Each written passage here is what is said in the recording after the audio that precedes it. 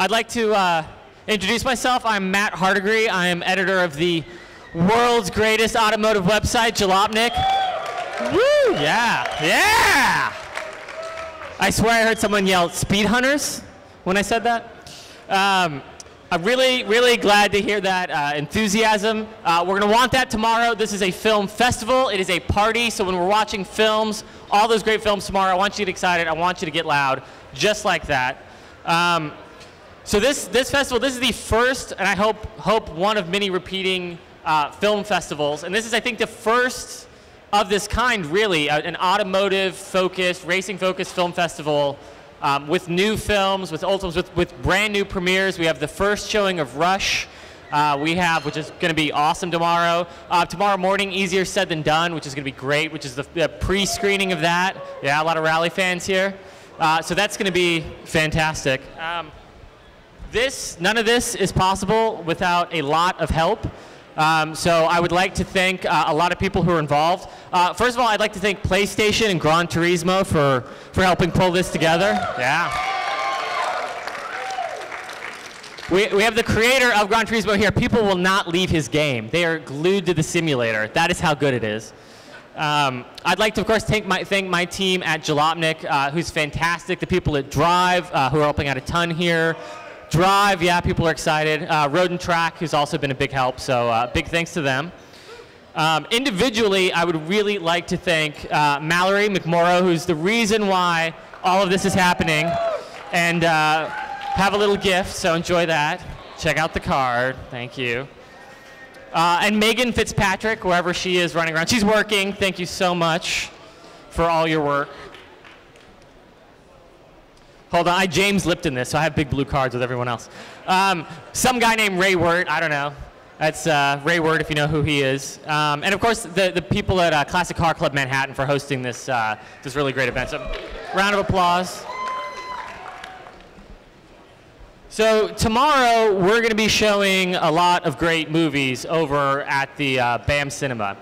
And what all these films have in common, when we picked these films out, it was to discuss, really, it's a film festival, but it's a discussion of cars and car culture and what car culture means, which is why we're doing this kickoff panels, to really we have these great luminaries here. We have the best people who would return our phone calls here tonight. And so with that, let me introduce this esteemed panel. Kazunori Yamauchi needs no introduction, but I'm going to do it anyways.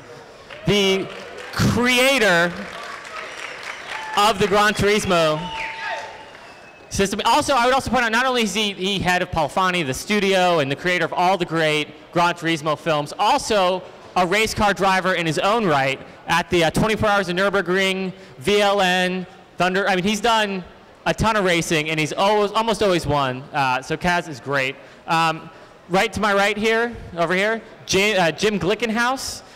Jim Glickenhaus, not even really a car collector, like a car preservationist with one of the best collections in the world. And not only a preservationist who thinks, well, let's put it behind a glass wall where you can't do, a man who drives the cars that he owns, which is really fantastic. And also, and I think a lot of people here from reading Jalopnik and Car and Driver and everything sort of know you as this great race team owner and great car collector, but actually Jim's also director and writer and producer in his own right. And a fantastic guy, and I'm really excited to have him here. So let's round of applause. Over here we have Tamir Moscovici. You know, this came up earlier. Tamir has probably produced work you've all seen. You've probably seen his commercials. You've probably seen the great work he did on IndyCar for Honda. And I know everyone has seen Urban Outlaw, the great Magnus Walker short film, which is fantastic. That is Tamir. And he is awesome. And I wrote this in advance, as you can see by the card. So one of these jokes is not going to land. But Ken Block, I wrote down driver, mogul, sunglasses enthusiast, but he's actually not wearing sunglasses. This is also some math I did. His Gymkhana videos have more views than there are people in the United Kingdom, France, Canada, and Cuba combined. Fun fact. Also, as Bill is fond of pointing out, more people have walked on the moon, more Americans have walked on the moon than have scored points in the World Rally Championship. Ken Block is one of those men. Sexier than an astronaut. All right, so we're gonna do some questions, and then if we have some time at the end, we're gonna open up to questions, much better questions from all of you. But first, I'm just gonna do sort of a round robin question. This is a question for everyone. All the films that we're showing, whether it's Rush or Senna, all these films are about people who are passionate about cars.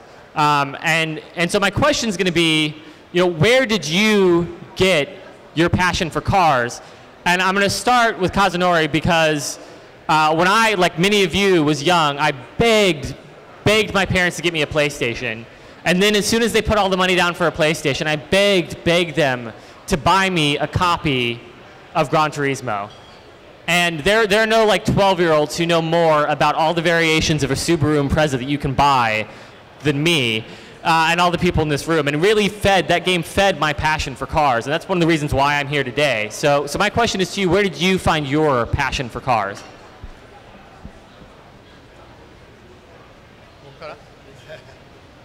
ですね、僕は3歳の時に自分の父親が、仕事で運転する車の助手席に乗っていました。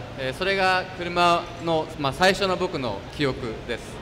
And my first experience and memory that I have with cars is when I was about 3 years old, my dad used to drive me around for work, just drive me all over town in the passenger seat of his car. And that's really where my first memories of cars comes from. Tamir? I think I follow the same. My dad was an aerospace engineer, so looking at... Hi there. We're still working on the microphone situation. All right, so I think it's the same kind of story. My dad was an aerospace engineer, and we always had blueprints and stuff like that, and taking things apart, and so you kind of learn from someone around you the kind of inherent beauty of cars and the mechanics of it. Jim? My first experience, I really should have learned something from. I was about 8 or 9 years old. My mom took me to MoMA to look at some artwork, and out in front was a gold 250 short wheelbase Berlinetta stuck in traffic with a guy driving it and a really beautiful blonde woman who looked very unhappy. She was cooking in the car. And I think that's what started my fascination, and then I would ride my bike about 20 miles almost back and forth to Mr. Canetti's dealership in Greenwich and stand out in the rain and look in at the cars. And Mr. Canetti hated kids, but one day it was raining, so he said, all right, come in. And then the deal was I could sit in the cars, and then the deal was I could steer the cars, I couldn't shift them. And then one day, he let me go to the races with him and, hang out. And then I told him I wanted to learn about Formula One. So he said, okay, well, just go to France at the Grand Prix and walk into the Ferrari pits on Wednesday and start unloading the trucks and tell them I sent you. So when I was 17, that's what I did. And it was, took off from there. And now you get to follow that. Oh, there, you want to take this one? Yeah, I think so. Yeah. Ken? For me, it was genuinely, as a kid, watching the Group E rally days. I was just so enamored by like the Audi S1 and those type cars with the big wings and everything. And then when Peugeot brought the car over to tackle Pikes Peak in the 80s, that was when I was hooked. I just loved rally and loved the cars that raced and jumped and slid in the snow and in the dirt and on tarmac. So ever since then, that's all I've wanted to do. Sort of building on this and sort of building on your experience, sort of being inspired by racing, maybe I'm misreading this, but in seeing what everyone here has a connection to racing on this panel, and the films all have a connection to racing.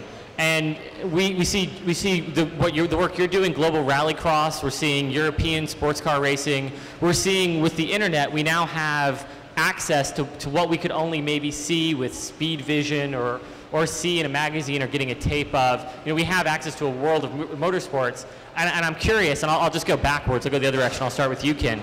Does it feel like we're in a renaissance of racing right now? To me, renaissance is actually a strange word for that. For me as a kid, I was subject to just what was on TV.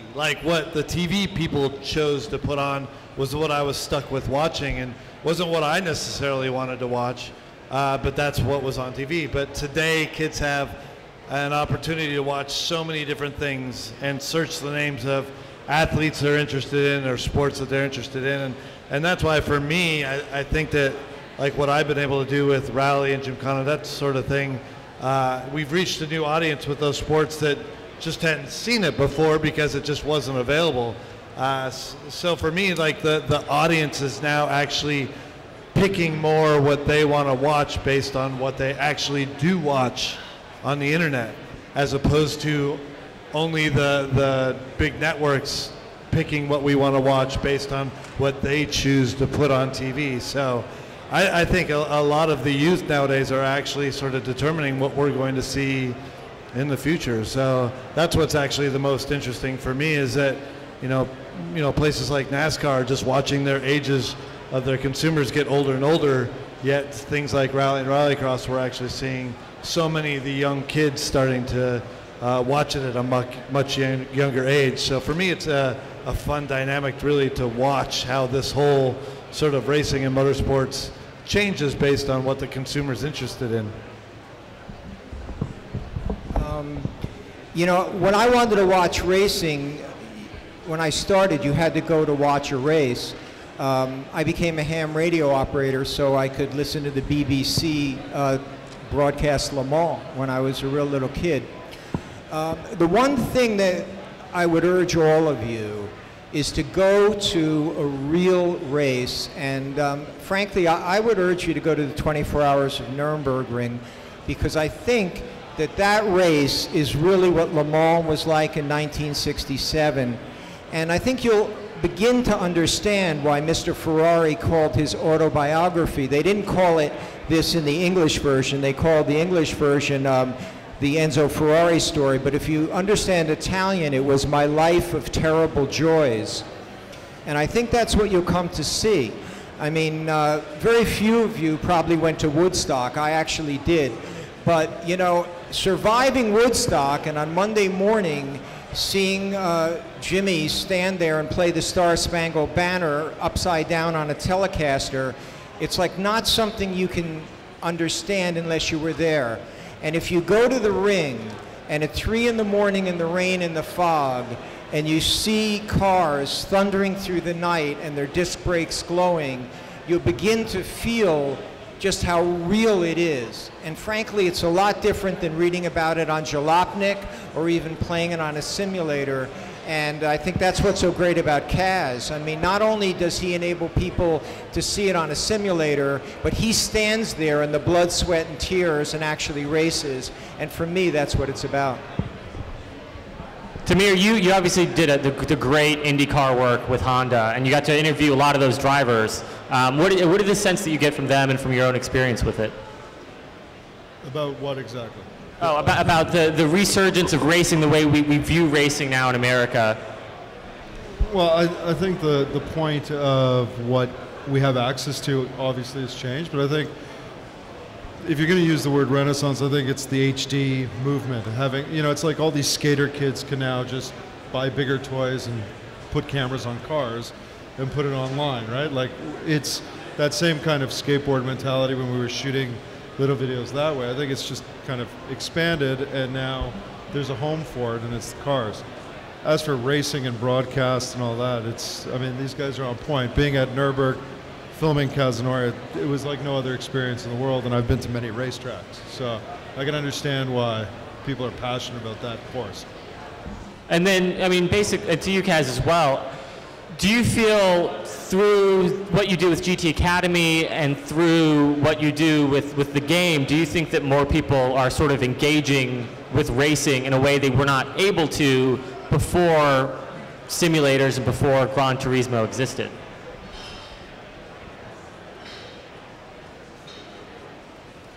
モータースポーツっていうのは、例えば野球でいうと空振りが許されないスポーツ、空振りが許されないんですよね。一回空振りをしたら病院に行ってしまう。No, motorsports is a sport where it's not like baseball where you're allowed a strike or two. The first strike you get, you're out. That's it. ですから、今は、シミュレーターで十分に訓練をしてからサーキットに行くことができるので、以前に比べると、サーキットに行ってモータースポーツをするってことははるかに安全になったと思います。So nowadays, now that you can really practice on a simulator before actually going physically out on a track to drive your cars, it's a lot safer than it used to be. Gonna switch over to some individual questions now. Ken, this is the first for you. So you've sort of made driving an art form. You've made your Gymkhana videos are viral videos. They're huge. Like we said, everyone watches them multiple times. There are some car execs, and there are probably a couple here actually, who go to bed every night worried because they don't know how to reach.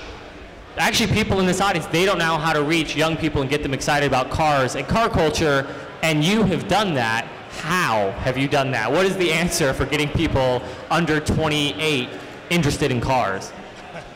Please solve all of their problems. Go. I love that question.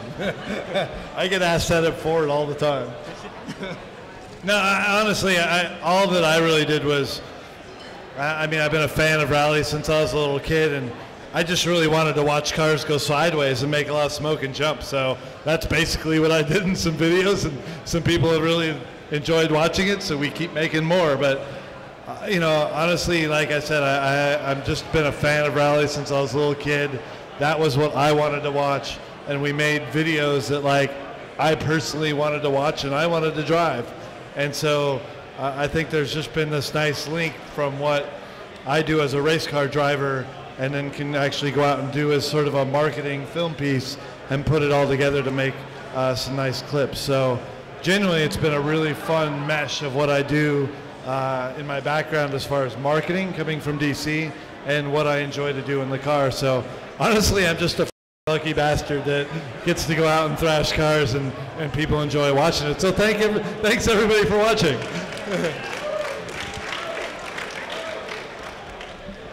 Sort of building on that, actually, we have a clip here. This is something that no one has seen before, and this will blow your mind. Blow your mind is the key for that. So hopefully it's coming in a second. You're all going to want to see this right behind me. As soon as we press that play button.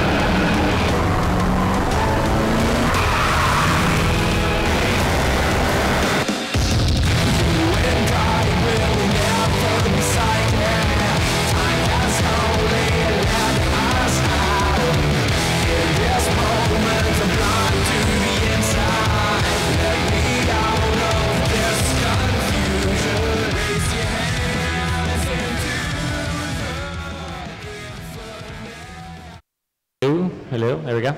That was also the GranTurismo 6 trailer, which is also very cool. The thing that you saw before that was the first glimpse anyone has had of the GranTurismo Vision GT program that they're working on, which is very exciting and is all about bridging that sort of gap between what we see in the digital world with cars and what we see in the real world. So I would love Kazunori to explain your vision behind Vision GranTurismo.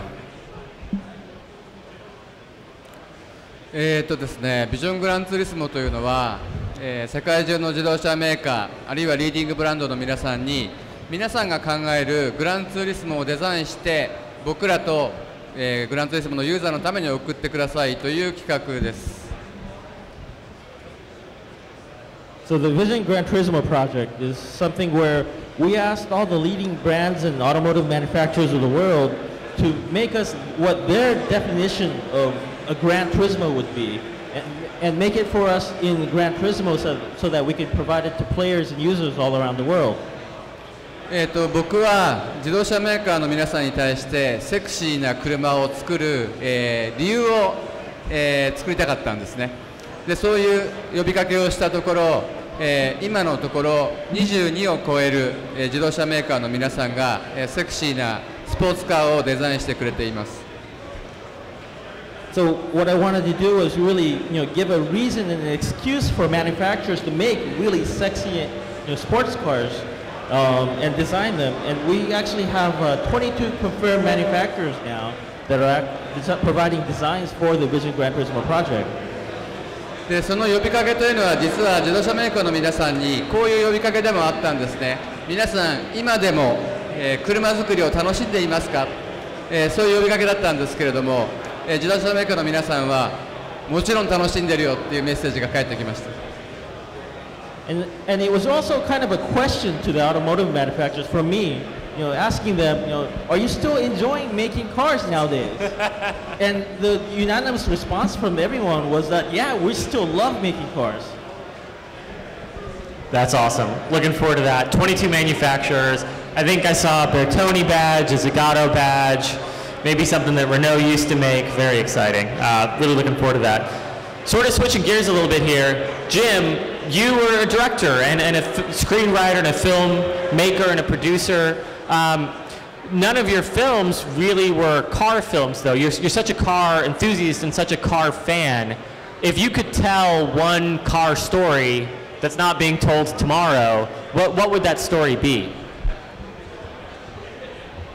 I think personally, the thing that meant the most to me was, I got a call from Andrea Pininfarina, and he asked me if I would commission a car, and I realized that he needed someone who not only could write a check, but also wouldn't be afraid of what Ferrari might do to them if you dared to do this, because I took a new Ferrari Enzo and I shipped them my 67 P34, and I said, I want you to make a modern version of the P4. And I want you to do it without telling Ferrari anything about it, because of course if they know about it, they're going to say no. And in Italy, and especially in Sicily, you learn something that keeps you alive. You never ask for permission. You only ask for forgiveness. So I guess the best story that happened was, we made P45 and took it around the world and had a great time with it. And then my friend said, look, we should go racing. And the only place that would let us race was at 24 Hours of Nürburgring. So we decided to modify another car. We bought a 430 Scuderia and changed it around a little bit. If you've ever seen a picture of our race car, it looks a bit different than a 430 Scuderia. But the point was, as we were getting close to the Nürburgring, I got a call from Ferrari, and they said, Jim, this sucks. I mean, you're trading on our name. The only reason people will let you race is because you have a Ferrari badge, and you really can't do this. So I said, well, I can do it. I can buy anything I want and change it around any way I want, and the ring will let us race. So I said, but no problem. And I went and took the Ferrari badge off, and I put on a Scuderia Cameron Glickenhaus. My wife's name's Cameron. I'm Glickenhaus, so that was what we called ourselves. And 10 million people watched that YouTube. And I guess the best part of the story was I ran into Ferrari like about 4 months later, and they said, "Why did you do that? We didn't tell you to take the Ferrari badge off." So I guess to sum it up, my wife used to say to me, "Jim, every story you tell begins with someone was pissed off at Ferrari. Guess what? You've become that person." That is awesome. I cannot imagine Ferrari being mad at you. I can't imagine that ever happening. Tamir, gonna go to you.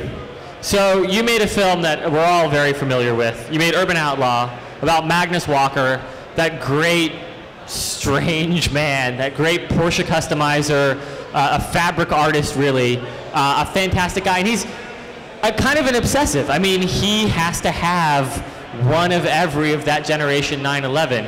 And I was thinking a lot of the films, especially when you see Black Air tomorrow morning, it's about people who are obsessed. And people who are obsessed are so much fun to watch. Why is it that we, especially with Urban Outlaw, why is it just a man talking about his obsession? Why, obviously the filmmaking is beautiful, but why do we care? Why is it so captivating for us? Well, not to give away any secrets, but it's an easy film to make, right? If people are passionate, it kind of comes out, and they want to keep talking, which with Magnus was easy. But I think that the alchemy with whether it's Urban Outlaw or any of these car films is trying to find those stories, right? And there's that kind of pioneer racing heritage that he encapsulates by wanting to modify the cars, or some of these other films where it really becomes people stories, and it's not about the sheet metal. You could change the badge, change the car. It's really about their passion to pursue this dream. And then, whether it's a dream about cars or deep sea fishing, if they're engaging, they're engaging. And so as filmmakers who happen to like cars, we gravitate towards those stories. Yeah, and I think that's a great point. And I think that in Senna, which is such a beautiful film, there's almost no discussion of the cars. I mean, you know what team he races for, but you're following a human being. And I actually saw Senna in a theater with one other woman. It was an older woman who knew nothing about F1. And at the end of the movie, we were both in tears, and she knew nothing. And it was just such a moving story that way. I think it's a very good insight. So there are films at this festival that will not be viewed as many times as your films online can. I mean, some of these films will not be seen as much as one of your videos. Already the last one was huge. It was exciting. They had the Hollywood one. You've done so much. You've drifted up walls in France. What is the creative process behind that, and how the hell are you going to top the last one? How are you going to make a better film? Well, I guess part of the process is really kind of sort of looking at what we've done in the past and trying to figure out how to make things more difficult for me in the car and do things that are unique and fun. I mean, everything that we do in these films all comes off rally driving. It's all skills that I've learned from racing rally. So everything that you see in it's all a manipulation of how to drive an all-wheel drive, like rally type car. So I'm very sort of strict about the types of things I want to do, and on top of that, we want to make sure they look good also. So it is a fun, creative process, and not only do I get to work on the creative side, but I also get to work on the driving angle too. So I sort of double dip in that way, that I get to, have fun on both sides of that. But to your last question is how do I sort of keep progressing it? Well, I sort of myself with Gymkhana 5. Like I don't know how to do something better than taking over San Francisco. I really don't. I have ideas, and we're gonna have some fun trying some stuff. But really, to have a place like San Francisco, which is just a absolutely iconic city to me, something I grew up watching, like Bullet and things like that. And even as a skateboarder going there and skateboarding on those streets, it's such an amazing city to be able to go there and do whatever I wanted. Like literally, I I asked for and got most every location I wanted. And they actually offered me the bridge. I didn't even ask for the bridge. They offered me the bridge. So I honestly don't know how I'm going to one-up that one. Like I said, I'm kind of... We have Takeover New York. Can you drift the Burj Dubai? Every floor, all the way up. I've actually asked about doing the tennis court, but we'll see. That would be awesome. Cards are out of order.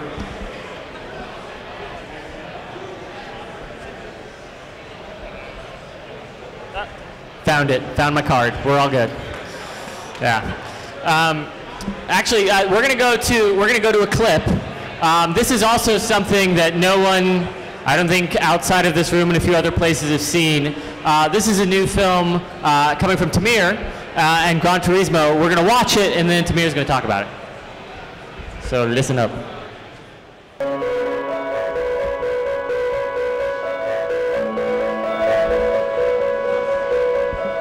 The truth of the matter is when we're really pushing the limits of the human experience, we don't know how it'll turn out. If we did, it wouldn't be what Magellan did. A person who convinced 271 men to risk their lives to explore the edge of the world, where everyone said that you're certainly going to die. And to have such a clarity of vision, that's where genius takes place. A mind that creates where nothing once was. They're the madmen that change the way the world works.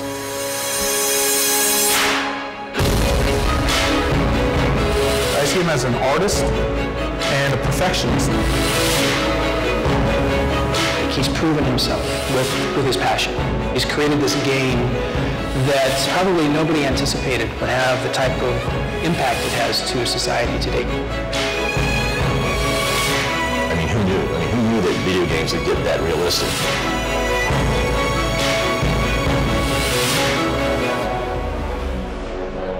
自分が想像した以上にグランツーリスモの世界ってどんどん広がっていくなと思います。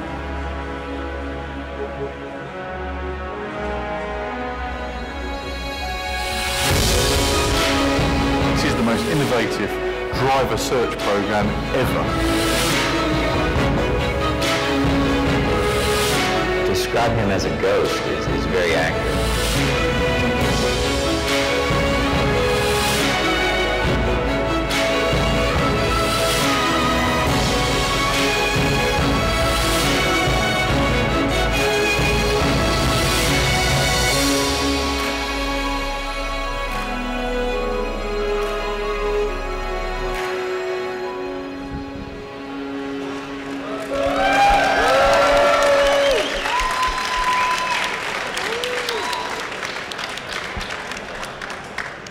That looks fantastic. Now your challenge is you have to follow your own trailer and explain what it is that we just saw and what we have to look forward to.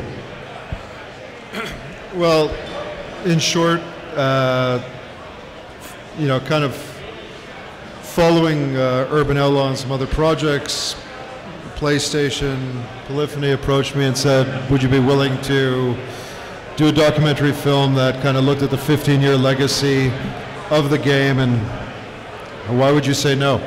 So I said yes. And basically the film explores the history of the game, how it's changed technology, how it's infiltrated the automotive industry, changed the automotive industry, racing, and kind of created this cyclical nature of simulator into practical application and then back into simulator. And when do we get to see it?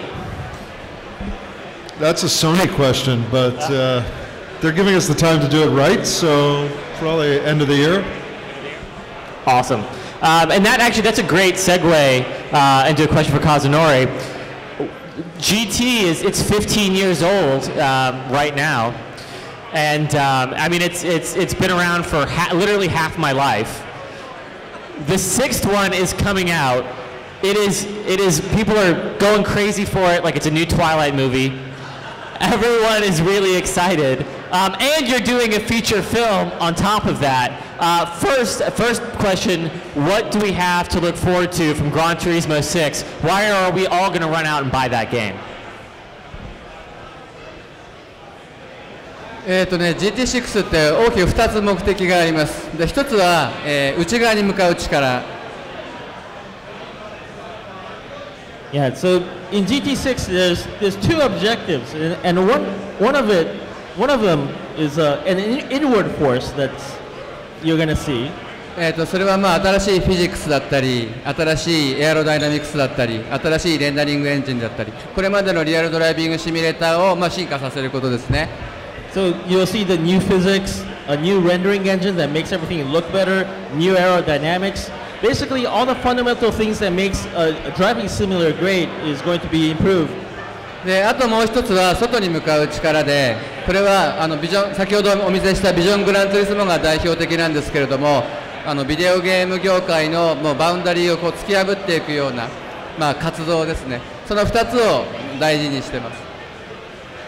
And the other thing is the outward force that I was talking about is things like Vision GranTurismo, where we're really going beyond the boundaries of the video game industry, just kind of breaking its shell and reaching out into the world. And since it's a film festival, can you talk any about the GranTurismo film, the feature film?